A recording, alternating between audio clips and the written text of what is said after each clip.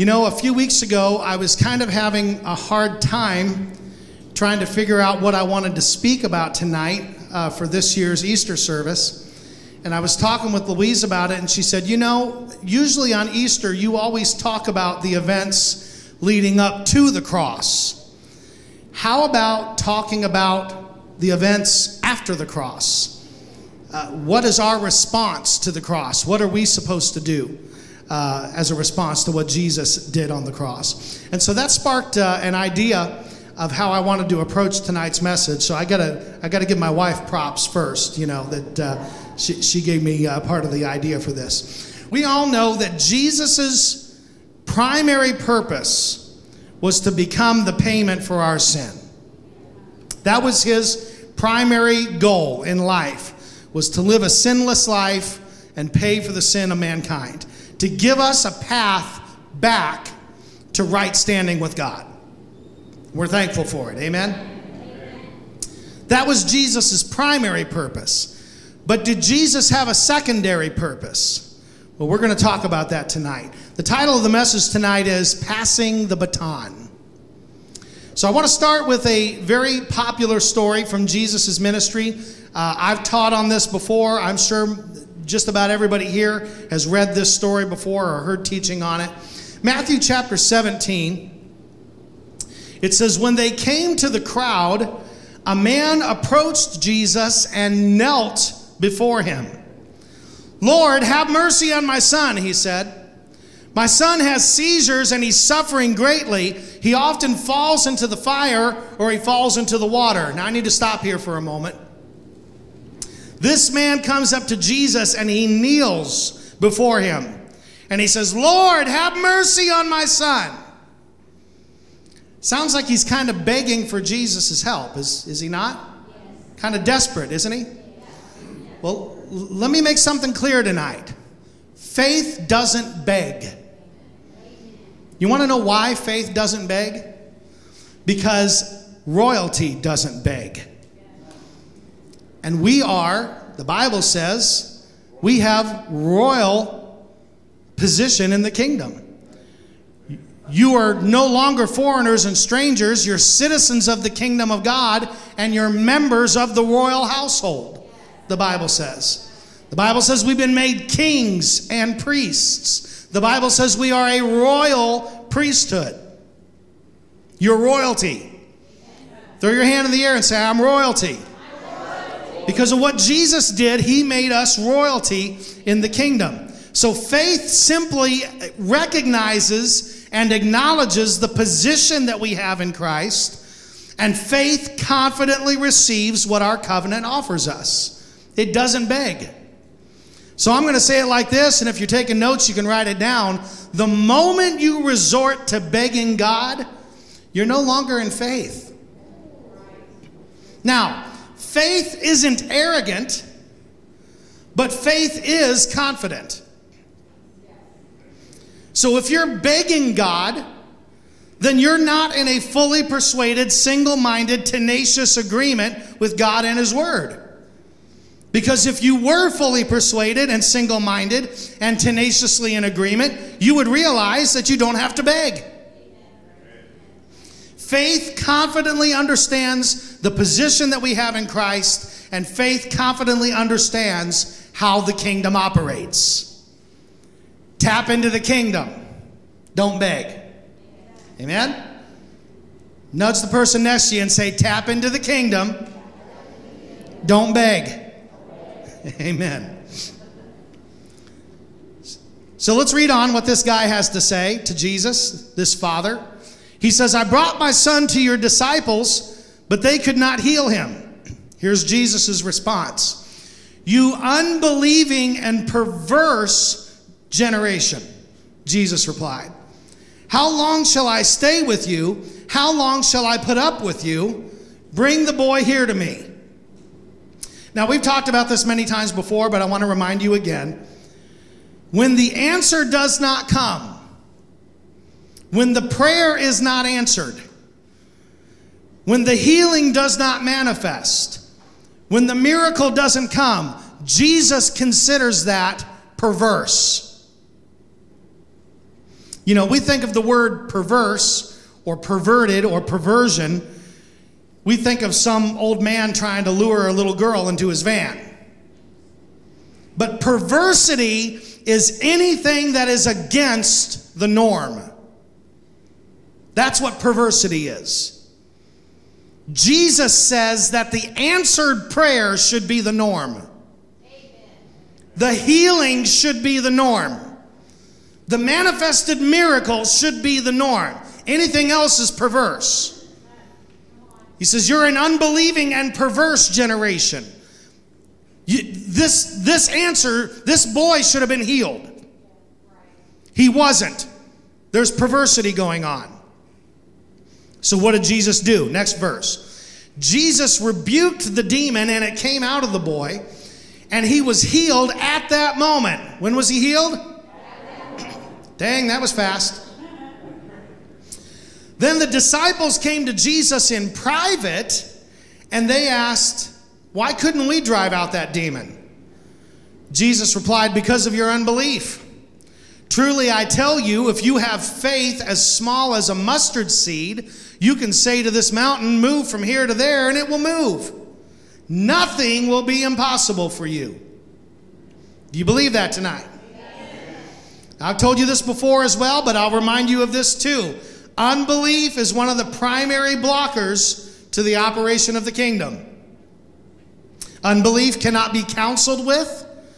Unbelief cannot be helped. Unbelief cannot be soothed. You must eradicate unbelief.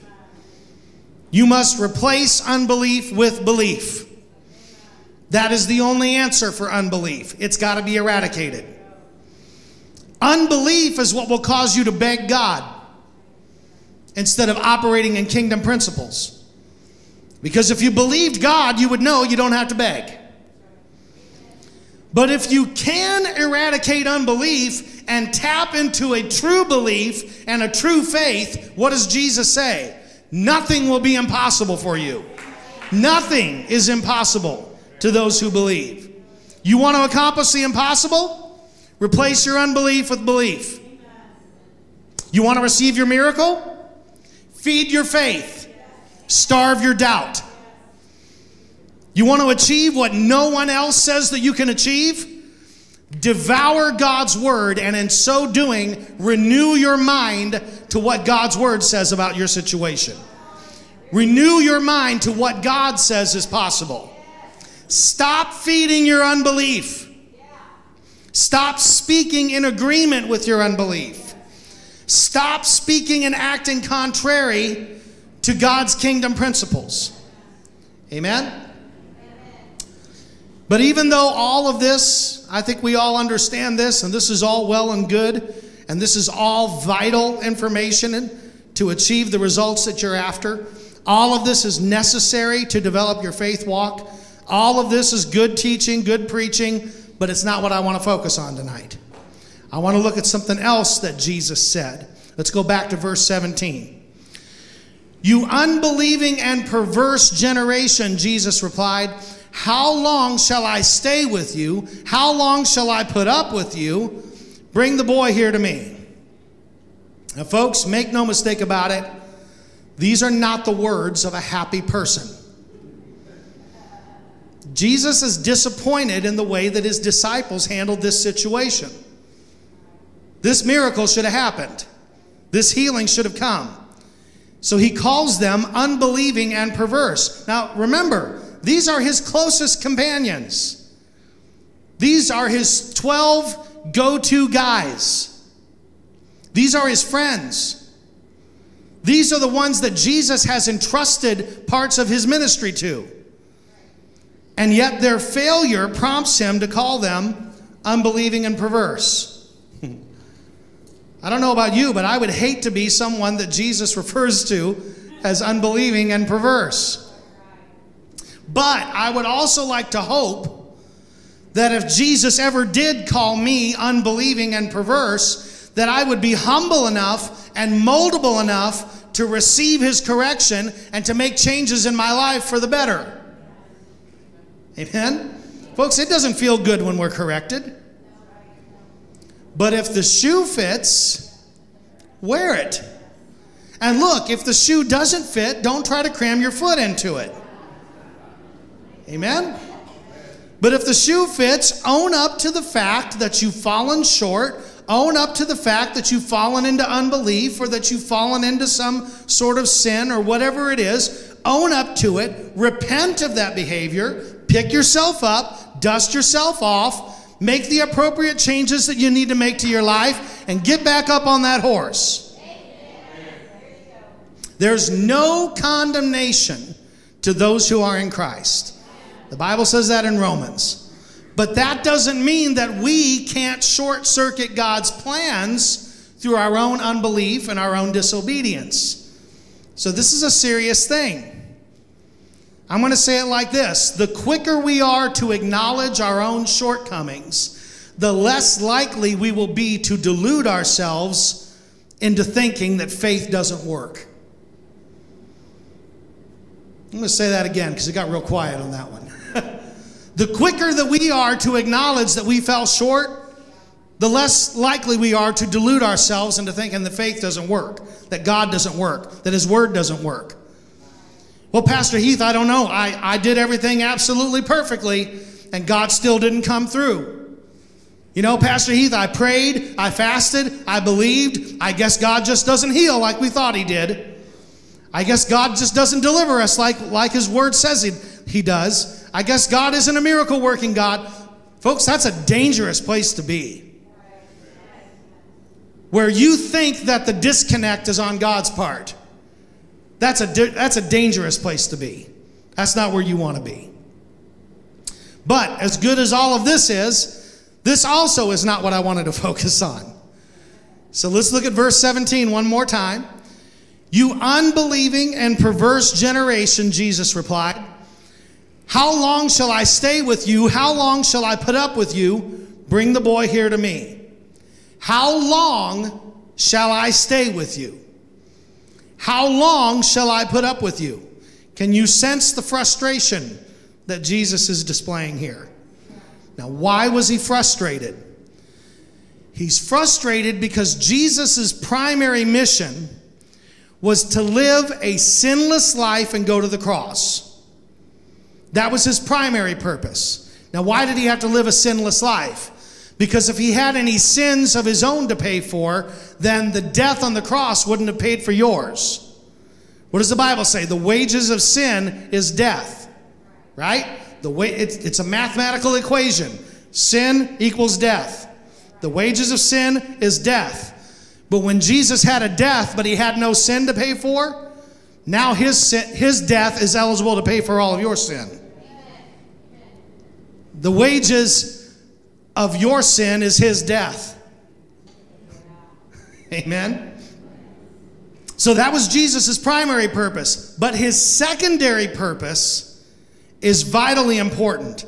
His secondary purpose is to pass on his ministry to a generation that would carry on his legacy. That's his secondary purpose.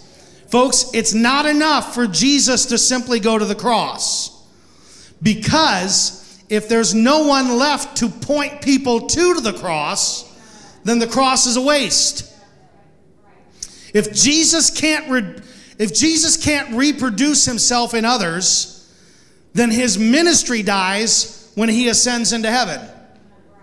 Right? Because there's nobody left to point people to Jesus.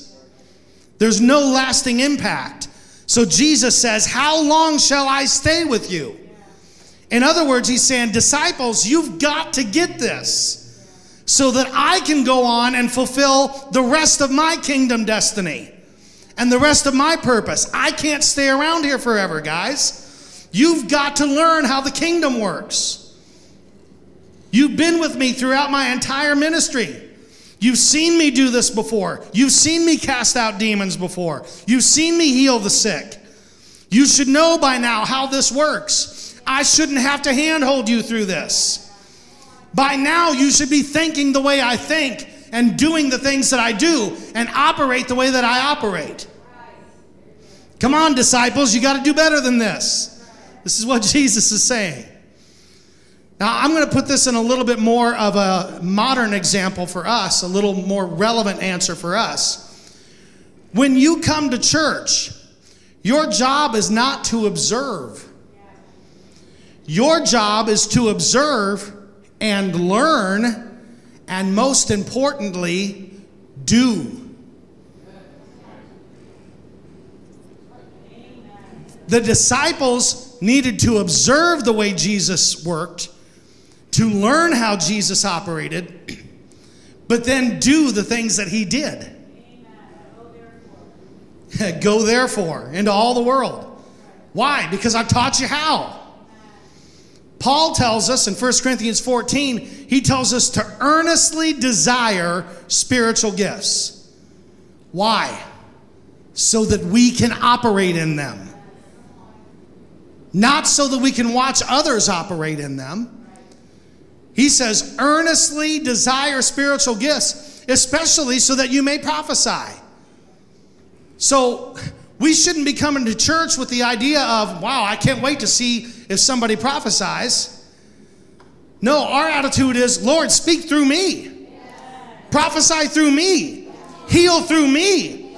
Deliver through me. Preach through me. Move through me. Amen. Jesus spent his entire ministry pointing people to the Father. And Jesus wants us to point people to the Father as well. Now, how do we do this? We do it the same way Jesus did it. What did Jesus do? He taught the kingdom and he healed the sick. He taught the kingdom, he healed the sick. Over and over again we see in the Bible, Jesus taught the kingdom, he healed the sick. Let me show you a pattern. Matthew chapter 4, verse 23. Jesus went throughout Galilee, teaching in their synagogues, teaching what? Proclaiming the good news of the kingdom and healing every disease and sickness among the people. What did Jesus do? He taught the kingdom and he healed the sick. Let's skip down a few chapters to chapter 9. Verse 35, Jesus went through all the towns and villages, teaching in their synagogues, proclaiming the good news of the kingdom and healing every disease and sickness. Again, Jesus taught the kingdom and healed the sick. What is the kingdom? It's God's government, God's way of doing things, God's system of operation. Jesus taught that and he healed the sick. Well, that's what Jesus did. What did the 12 disciples do? Luke chapter 9. When Jesus had called the 12 disciples together, he gave them power and authority to drive out all demons and to cure diseases. And he sent them out to proclaim the kingdom of God and to heal the sick. So they set out and went from village to village, proclaiming the good news of what? The kingdom, and healing people everywhere. So Jesus sent the 12 disciples out to teach the kingdom and heal the sick. Same thing that he had done. Luke chapter 10. After this, the Lord appointed 72 others and sent them 2 by 2 ahead of him to every town and place where he was about to go. So Jesus would send these teams of people out to the cities where he was going to go preach. He sent them ahead of him to every town and place where he was about to go. When you enter a town and are welcomed, eat what is offered to you. Heal the sick who are there and tell them the kingdom of God has come near to you. So, Jesus taught the kingdom and healed the sick. He sent the 12 disciples out to teach the kingdom and heal the sick. And here we see he sent 72 other disciples, 2 by 2, to do what? Teach the kingdom, heal the sick. So if that's what Jesus did, and if that's what the 12 disciples were to do, and that's what he told the 72 disciples to do, doesn't it stand to reason that that's exactly what Jesus wants us to do? Teach the kingdom, heal the sick. That's what he wants us to do. Notice I said us, not me. Not just a handful of leaders in the church, but the entire body of Christ. Jesus wants to pass the baton to us. He wants us to carry on his legacy. He wants us to further the cause of Christianity. How? In the same fashion that he did it. By preaching the kingdom and healing the sick. So let's go back to Matthew chapter 17. You unbelieving and perverse generation, how long shall I stay with you? How long shall I put up with you? Jesus is essentially saying to the disciples, if you can't learn how to do what I do, then I can't go on to my next assignment. My next assignment is to go to the cross. And Jesus talks about his next assignment. He talks about it in John chapter 14. He says, believe me when I say that I am in the Father and the Father is in me. Or at least believe on the evidence of the works themselves. I've got to stop here for a moment. Jesus says, if you can't believe in my words, at least believe in the miraculous works that you see. At least believe in the miracles that you're seeing. And folks, this is why you can't just teach the kingdom. You got to teach the kingdom and heal the sick. Teach the kingdom and operate in the supernatural power of God. Why? Because some won't believe what you say, but they will believe what they see. And we serve a powerful God. And we serve a God who empowers us by his Holy Spirit. Next verse. Very truly, I tell you, whoever believes in me will do the works that I have been doing. And they will do even greater things than these because I am going to the Father. So Jesus is saying, look, if you believe in me, you won't just spectate. If you believe in me, you will do what I have been doing. And you won't just do what I've done, you'll do even greater works than I did because I'm going to the Father and I'm passing the baton to you. You're going to do even greater things than I did. Next verse. And I will do whatever you ask in my name, so that the Father may be glorified in the Son. You may ask me for anything in my name, and I will do it. I want you to think about this for a moment. Jesus says, I will do whatever you ask in my name.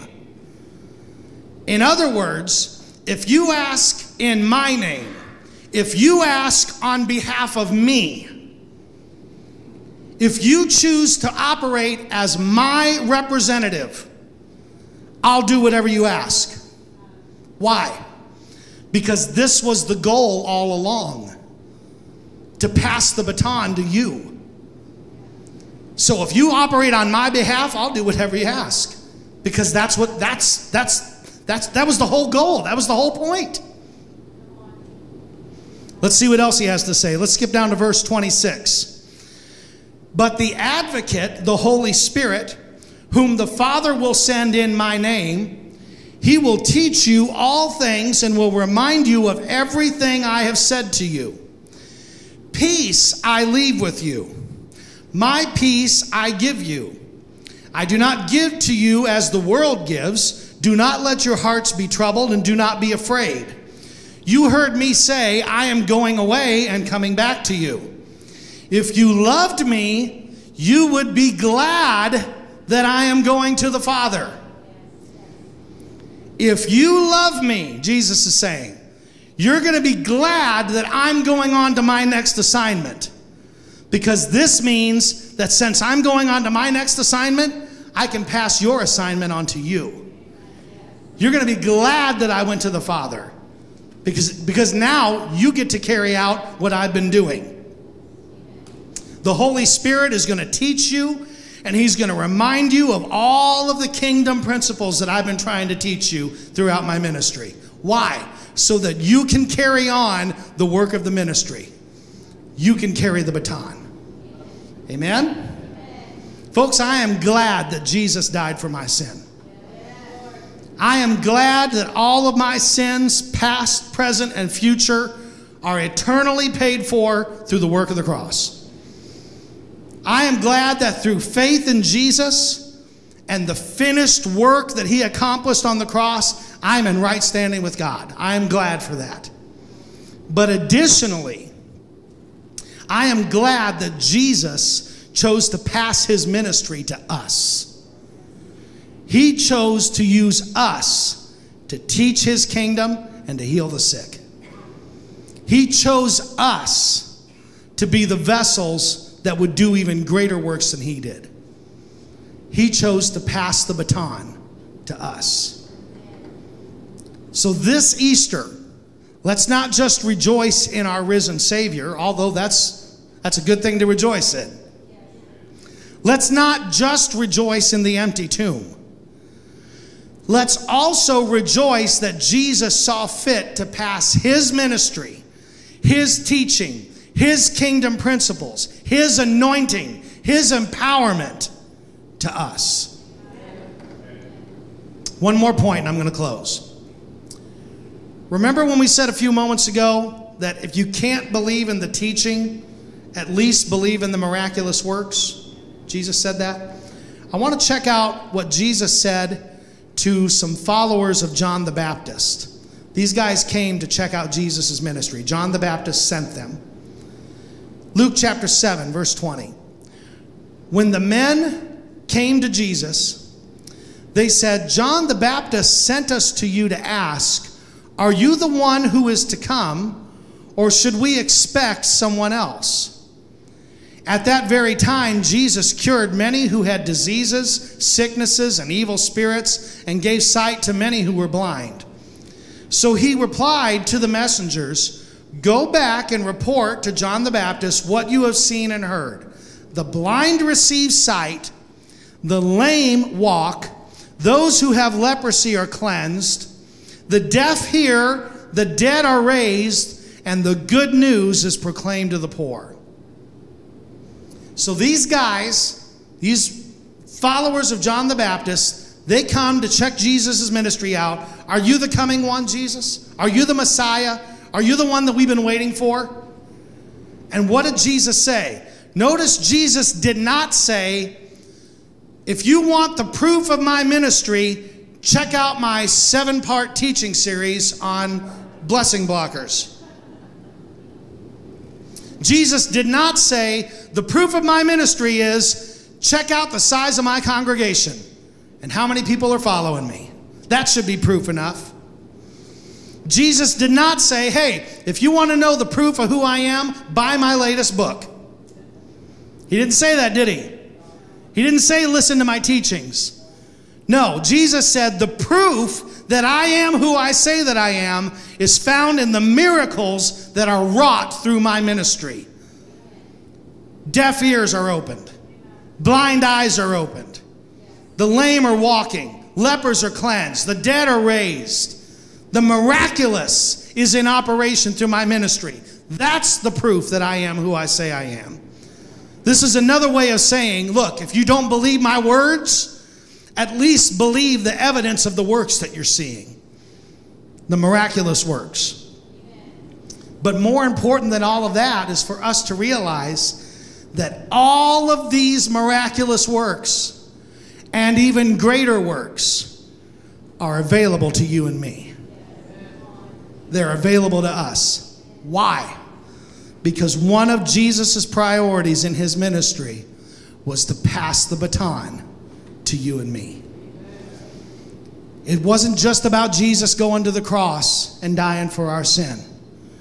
It was about going to the cross and passing his ministry on to us. We are the body of Christ. We are his arms and legs and his feet. Your position in the kingdom, salvation is not just about getting saved and then waiting for heaven. No, it's about getting saved, getting into right standing with God, and then saying, Lord, what do you want me to do for the kingdom? What do you want me to do to further the cause of Christ? How can I use my giftings, my anointing, my abilities to further the cause of Christ in this world? Pass the baton to me, Jesus. I'll walk with it. I'll run with it. I'll go where you tell me to go. I'll say what you tell me to say. I'll do what you tell me to do. And when you do, Jesus said, whatever you ask in my name, I'll give it to you. Because you're operating on my behalf. You're operating in my name. Isn't that good news tonight? Can you give God praise for it? Hallelujah. Hi, I'm Heath. And I'm Louise. Thanks so much for watching. Please do us a favor and remember to like this video and subscribe to our channel. Also, comment below. Connect with us and let us know if there's anything we can pray about. If you enjoyed this video, we believe you'll enjoy it even more to visit us in person at Faith Life Worship Center in Naples, Florida. You can find Faith Life Worship Center on Facebook, Instagram, TikTok, or through our website, faithlifenaples.com. Thanks again, and we'll see you soon. Bye.